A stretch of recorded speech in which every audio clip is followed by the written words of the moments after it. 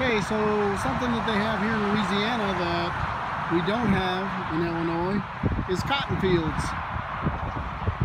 This here's a cotton field that we just kind of pulled off on the side of the road, and what I didn't realize was that they actually flower. They got flowers on them here. Some more down here. There's a big bulb right there. It's going to turn into cotton. You can see how this flower here has already created the cotton ball seed, and then there's another one right there. But in a few more months, this is going to be processed for cotton. Thanks for watching.